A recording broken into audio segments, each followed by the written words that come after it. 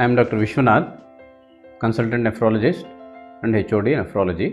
I am working at Manipal Hospital, Bangalore.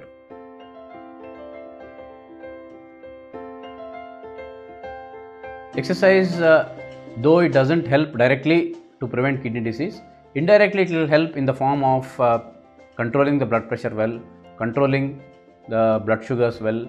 Obesity also is a risk factor for further progression, so it will keep the weight under control so that it will prevent further progression of kidney disease.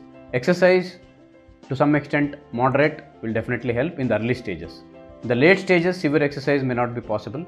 In the early stages, at least 20 to 30 minutes in a day, 5 to 6 days of a week. Overall, most of the forums recommend per week at least 150 to 180 minutes of exercise.